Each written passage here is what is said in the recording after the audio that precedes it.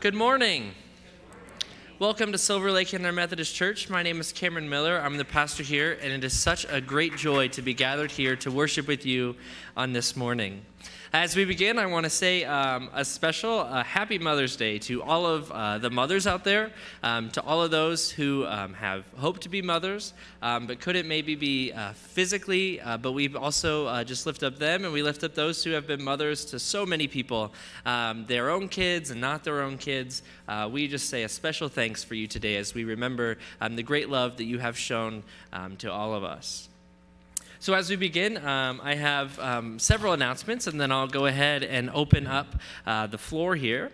So next Sunday is Graduation Sunday, so please come out and help us celebrate our graduates.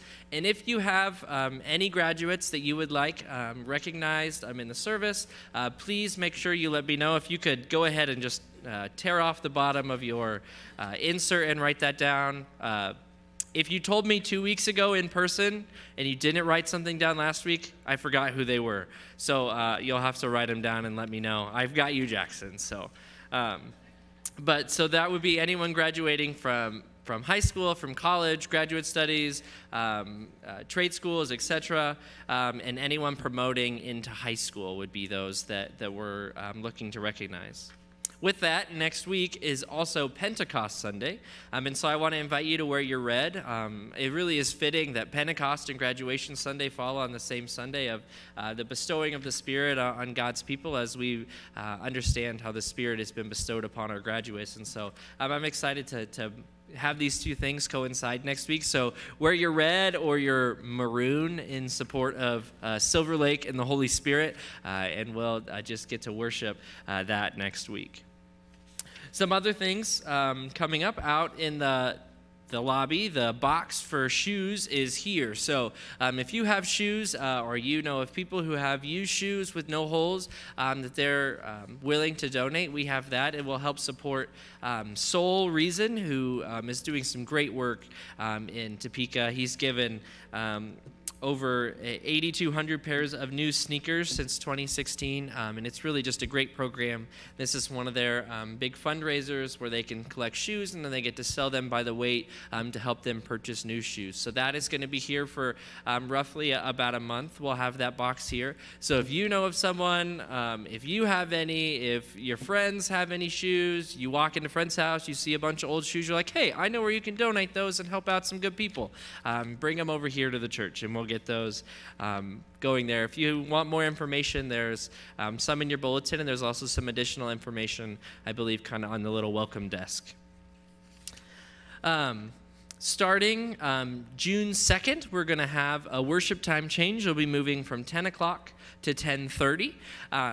This is been in consultation with myself, the board, and our new pastor, Christine Potter.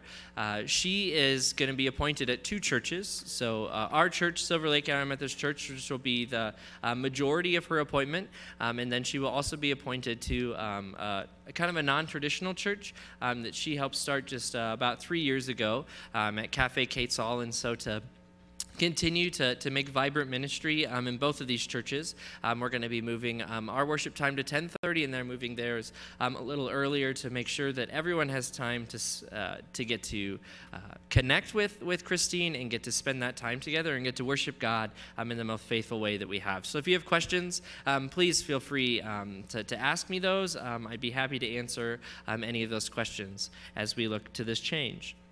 With that being said, June 9th is a special Sunday, so we will be having worship in the fellowship hall that day, and that service is actually going to be at 9:30. That is going to be, we're going to be live streaming my ordination service from Kearney, Nebraska, and so I really just want to invite you to come and experience that. You'll hear a wonderful sermon.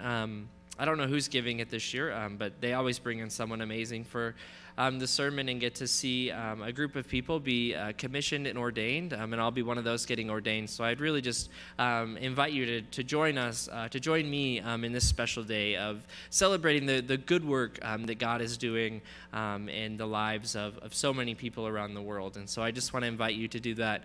There will be some snacks throughout. You can kind of pop in, pop out. If you don't want to come till 10, that's all right. If you just want to stay for a little bit, that's all right. But that will be worship that day. day with some light breakfast stuff included. Another thing that we have been asked to help with is Blacksmith Hall on June 30th is going to be hosting a fundraiser for Tegan, Alfred's granddaughter, who is diagnosed with cancer at 9 years old. And so we are in look for a few volunteers who would be willing to help bake some desserts, serve food, do some cleanup, looking for maybe 4 or 5 people. Jenny Miller is going to be kind of coordinating that. So if you're interested in that, you can let me know or let Ginny know directly, and she'll get with you as we find out some more information on exactly what our needs are and exactly what we're looking for. Yeah, if you would just be willing to help us out in supporting Alfred and Tegan and their family during this time, that would be very much appreciated. Those are the announcements that I have.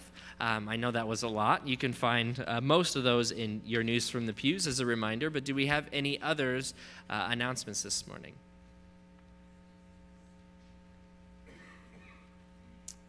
If not, then the next thing is birthdays and anniversaries, which I don't know of any in the coming week. So do we have any birthdays or anniversaries in the coming week?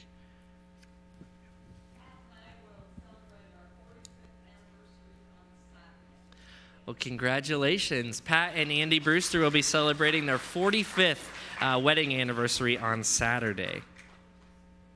Are there any other birthdays or anniversaries in the coming week? If not, then I invite you to rise in body or spirit and join in our call to worship. Come, quench your thirst in the love of God. We come, hungering for a place in which we can be gently nourished. Be like trees planted by the streams of living water, ready to receive God's nourishment. Strengthen us, O God, to receive your blessed peace. Hallelujah. Hallelujah. Amen. I invite you to remain standing as you are able and join in our opening hymn, How Firm a Foundation, number 529 in the hymnal.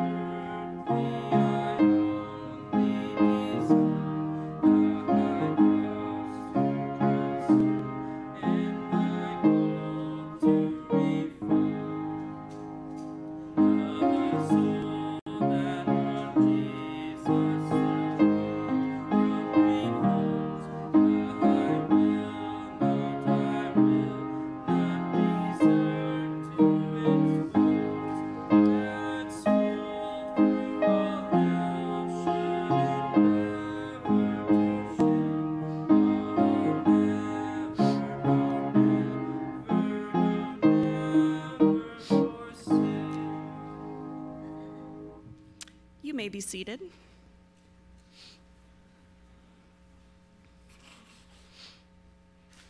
Please join me in the unison prayer.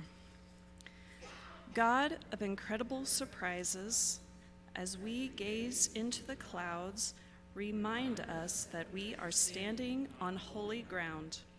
Place our feet on the pathways of peace and hope. Draw our attention from the vision of the Lord rising to the heavens to be with you, and help us to focus on the ministries that you have us do. Keep us ready and willing always to serve you all of our days. Amen. This brings us to a time together to share of our joys and concerns. One that I heard is that there was an accident near, was it 86th and Humphrey last night? And one person passed away after that accident. And so we pray for those who were involved in the accident and for the family as they grieve this terrible loss. Do we have any additional joys or concerns this morning?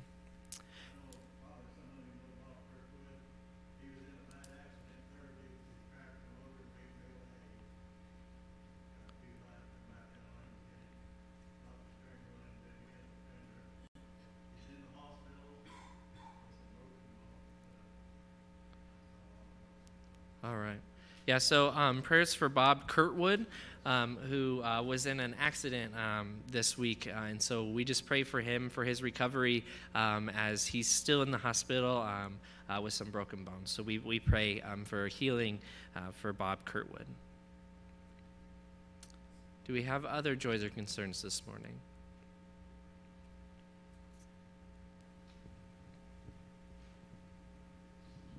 Just if you'll keep my family in your prayers. My grandma's been asleep for about a week, so she could pass today, and it could be still several more days, but especially her daughters and her son, they're just, they could use your prayers. Thank you. Yes, prayers for Ashley's grandma, Mary, her family, and especially Mary's children as they prepare for the transition from Mary's life from one life to the next. Do we have any other joys or concerns this morning? We lift up a special prayer again for all of the mothers, all of those who have those women who have made an impact in our life, growing, teaching us what it means to grow up and preparing us for the future ahead. And so we just pray for all of those who are and have served as mothers for each of us. If there are no others, then I'd invite you to join me in a moment of prayer. Holy and gracious God, we are reminded from your scripture that in our mother's womb, you knitted us together. You called us by name, and you placed us here on this earth with your love abounding within to show to the world the beauty of your creation. As we gather here on this Mother's Day, we are just grateful for all of those times in which we have experienced the great joy of mothers in our lives, of our biological mothers, of those women who we consider to be our mothers, to those women who have not been able to be mothers even after time and time again of trying. We just pray for your peace to be with them today, for them to know their love, and that the love that they have shown each one of us has been reflected back into the world through us. Lord, we just pray this day for so many things. We pray for all of those who are awaiting test results to see what next steps might be. We pray for those who are going through the process of cancer and finding out how hard that fight can be. To just pray for healing and strength to be with all of those who are fighting cancer. We pray for all of those who are experiencing illness and sickness at this time. Those short-term and those chronic, those which impact us. We just pray for your healing and your presence to be with us. Lord, we just pray today that as we gather here, that your Holy Spirit would fill this place and that we would be able to recognize the ways in which you are moving, the ways in which you have brought us together, the ways in which you have shown us your great love in this world. We just pray that today, that as we hear your word spoken and as we sing your praises to you and as we are reminded of all the wonderful things that you have done, that we could just give praise and thanks to you and have it be a transformation of our own lives. Whereas we see those areas in our own lives in which we have fallen short, in which we have missed the mark, that we can repent, give them to you, and pray for your forgiveness and move forward in a new direction, a direction centered and focused on your holy love. So God, we just pray all of this in the name of Jesus Christ, who taught us to pray. Our Father, who art in heaven, hallowed be thy name. Thy kingdom come, thy will be done, on earth as it is in heaven. Give us this day our daily bread, and forgive us our trespasses, as we forgive those who trespass against us. And lead us not to temptation, but deliver us from evil. For thine is the kingdom, and the power, and the glory forever. Amen. Our next hymn, which you can remain seated for, is Faith of Our Mothers. The words will be projected, and it will be to the tune of 710 in the hymnal, but the words you will find on the screen.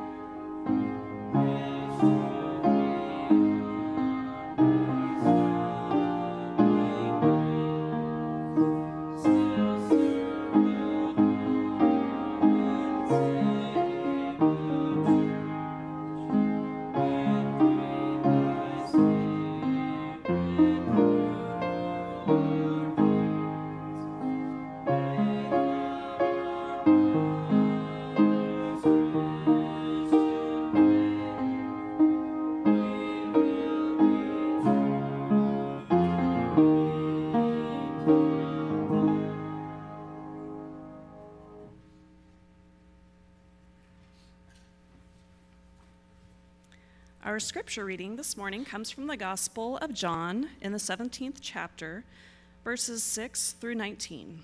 Please rise in body or spirit for the reading of the Gospel.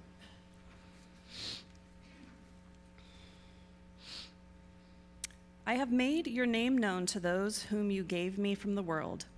They were yours, and you gave them to me, and they have kept your word. Now they know that everything you have given me is from you.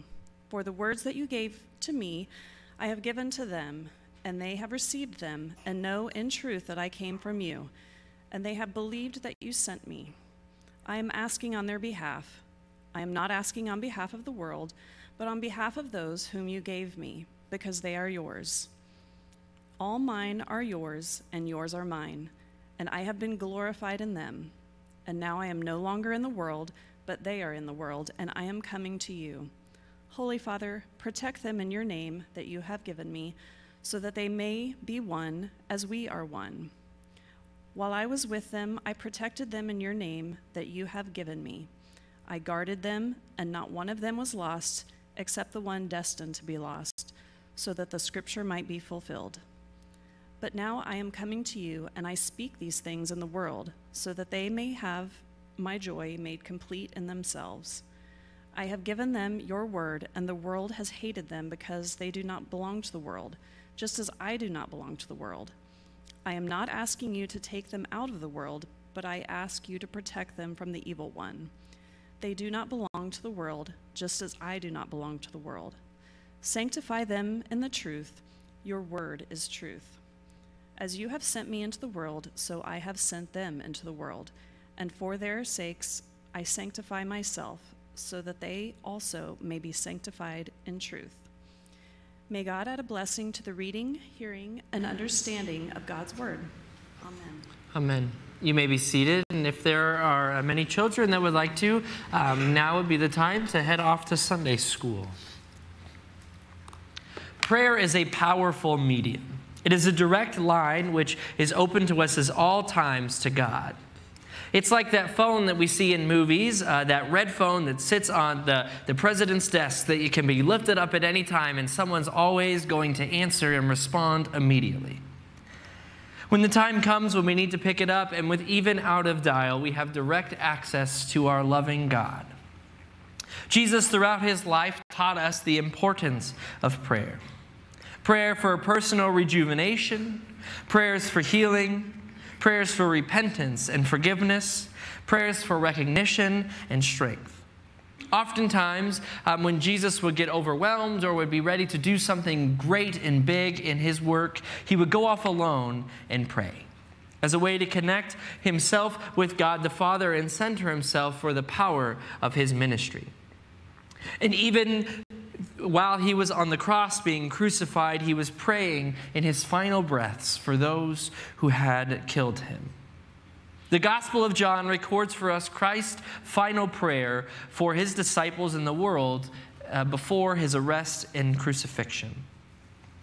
Throughout April, I had talked about a different John. We had gone through the book of 1 John, but today we're going back to the gospel that inspired that and to the author of the Gospel of John. So now I've told you earlier, in April when we talked about John, we were talking about John from 1 John. Now when I talk about John, it's John from the Gospel of John. I know it's confusing, but they're all different Johns. So now the author of the Gospel of John has spent a long time going through the meaning and significance of Christ's life's work throughout his death, resurrection, and the last nights with his disciples.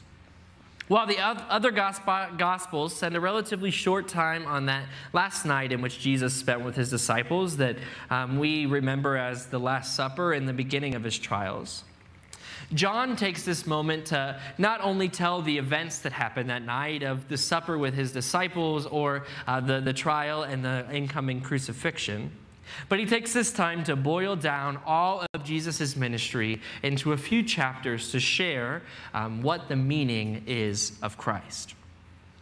So he takes 5 chapters to go from on this Thursday of Christ's final week.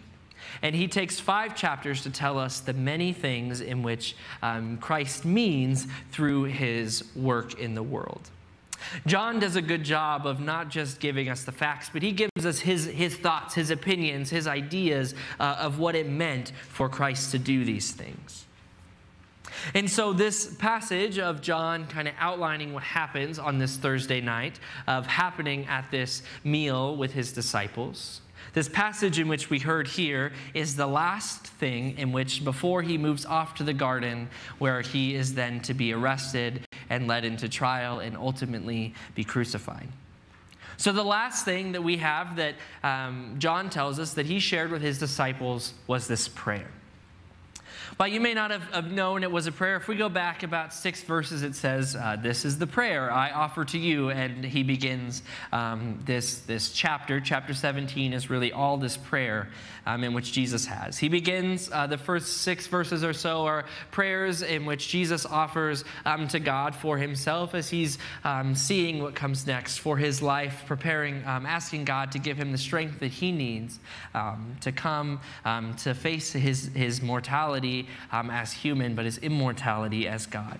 And then the bulk that we heard is what he prays for his disciples and what he prays for the world and what his hopes are for what his ministry meant. And then it ends with a few verses afterwards for the world, the way in which Christ is looking for the world to be redeemed by his love. And so this prayer becomes a central point, kind of the climax for John in this gospel. It becomes the point at which everything is laid out on the table. Here is the hopes for the world, and now what's going to happen shows the importance of what Jesus is praying for. So this passage of prayer in which Jesus is sharing is for himself, his disciples, and the world. And it is in this section that Christ is praying about his followers and their place in the world. He thanks God for the word in which they have shared together. He prays that this world may be transformed through the love in which God has shown, in which Jesus has shown to his disciples. And that all may know the truth of what Jesus has taught, and that all may become under one rule of Christ's rule in the world. As today is Mother's Day, I couldn't help but think about this prayer by Jesus for his disciples in kind of this context of what it means for mothers and what it means for those of us who have mothers. Mother's Day can come with a mix of emotions. For some of us, it's a joyful celebration of our mothers, the person who birthed us, raised us, taught us, nurtured us, and cared for us. For others, it's a day of rejoicing in these memories, but also missing that we no longer get to celebrate time with our mothers. For others, it's even a day of heartbreak. For women who have sought to be mothers, but for one reason or another could not. And for those who have been hurt, abandoned, abused, and so much more by their mothers. It can be a day of mixed emotion, but it's still important to recognize those women in our lives, those of blood and those of non-blood, who have made us who we are today, who have shown us what it means to love, and who have made us know what it means to be loved. Jesus' prayer is really a good prayer for God's continued work in the world and for God's protection over all of God's people. While I'm neither a mom or a parent, I've had the privilege to listen to many mothers share stories about their children, and many children remember their mothers, and the privilege of having a wonderful mother who's actually able to be here today. It is clear that in Christ's prayer, that Christ's, that was hard to say, prayer reflects the desires of many mothers, that the lessons that they would teach their children would serve them well in life. That as they move out of the house and begin their own life, that they would be protected and safe. That all that is mine is yours. That they would continue to grow in life, in faith, and be the loving person in which God has called them to be. I can think back on the many ways in which my mom has prayed these things for me. I'm sure sometimes intentionally and sometimes unintentionally in her heart. Growing up, my mom taught me the importance of making time for family. She taught me what it looks like to be a faithful follower of Jesus Christ, and she taught me many practical life skills such as how to vacuum, how to do laundry, how to balance a checkbook. My mom, working in the banking industry for so many years, when I was first opened up a checking account, I remember sitting at the table once a month with my checking account and going through and making sure that my balance matched the balance in my account, and we knew where everything was coming from.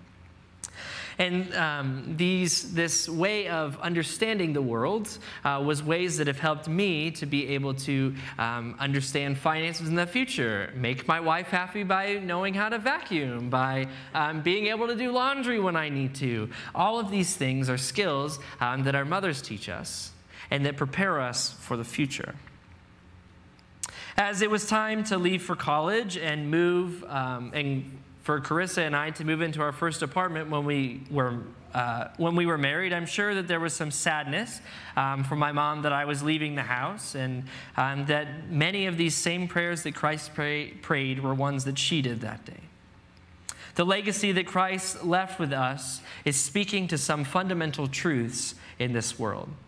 That we hope that when it comes to those that we love, for them to forge their own path, that when they move on to the next adventure or they move farther away from us, that we hope and pray that the lessons that we taught, that the actions that we demonstrated, that the love that we have, that the faith that we share, that all of that will be passed down to bring about life and happiness in the midst of change.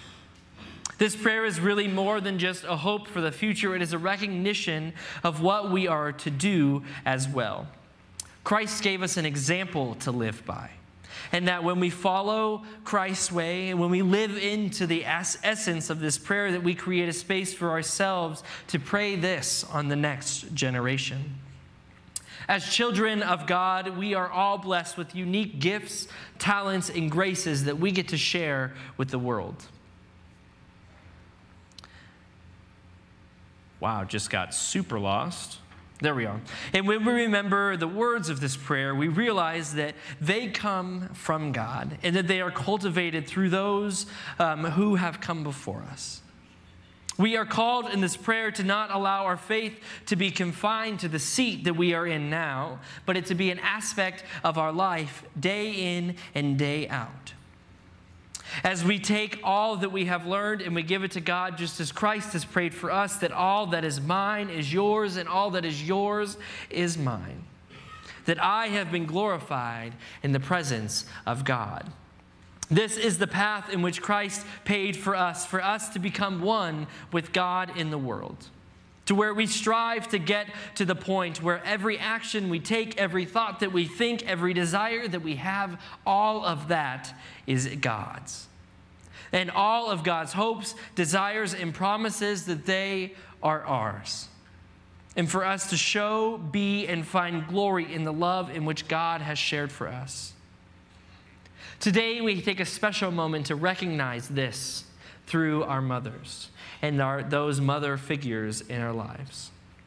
These people who have been a tangible example of what Christ was praying about on that final night of his life. Of what it means to pass down to the next generations the love, the desires, the passions, the knowledge, to do work in this world that is good and gracious and godly. So today we give many thanks to these women, that they have shown us a path that has been paved before us, one that we continue to live on, one that we will continue to pass down, that we continue to seek to be more like Jesus through our love and our action, so that all that I have in God is all that God has within me, and that we can live the life in which Christ has shown us is possible. Through his life, as he showed us what it means to be in constant and perfect love for each other and for the world. So let us today accept this prayer from Christ. To accept this prayer, to not just be words that he spoke that day, to be an action for us moving forward. To be a way for us to consider how we are to transform our lives to live as Christ has called us to live. And on this Mother's Day, to live as our mothers have taught us, to live through the love in which God has shown them. So let us accept this prayer and pray it for all of those who will follow in our footsteps. Amen. As we come to this time now, we have this moment to share together in an offering with one another and with God. We get to lift up our gifts that God has given us and give them back so that they may be multiplied and expanded upon to reach more people than we could ever have imagined. To help people understand the love in which God has for us so that all that is God's can be ours and all that is ours can be God's. This is the moment in which we come together, and so I just invite you to consider the ways in which your gifts are playing a part in fulfilling this prayer in which Christ left for us. to do in this world as he has shown us, and to prepare our lives to be people of love for God. And so I want to invite our ushers to come forward at this time and receive our tithes and offerings.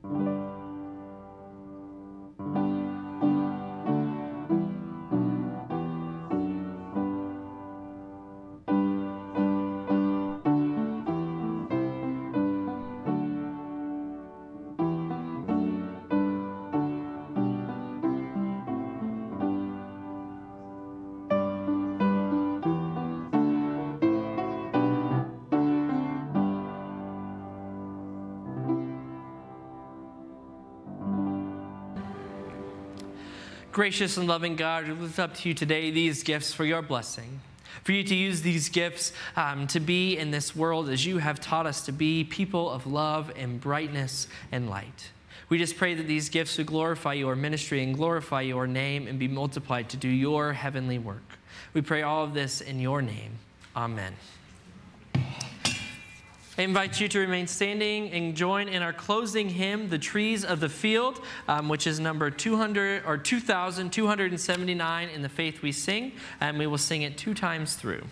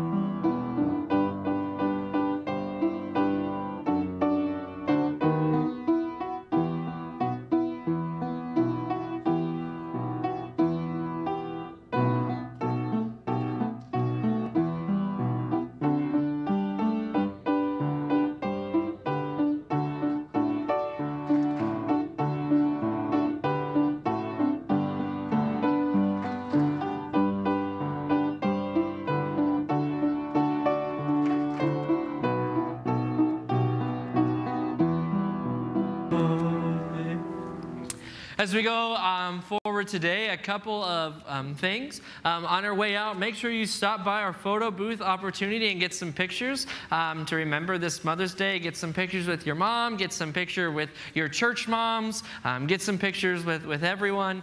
So there will be some people out there to, I think, kind of help take some pictures. And also, Ashley has made cookies for all of the mothers this morning. And so on your way out, make sure that you get a cookie as a token of how much we care for you this morning. And so the other thing, did I have another thing?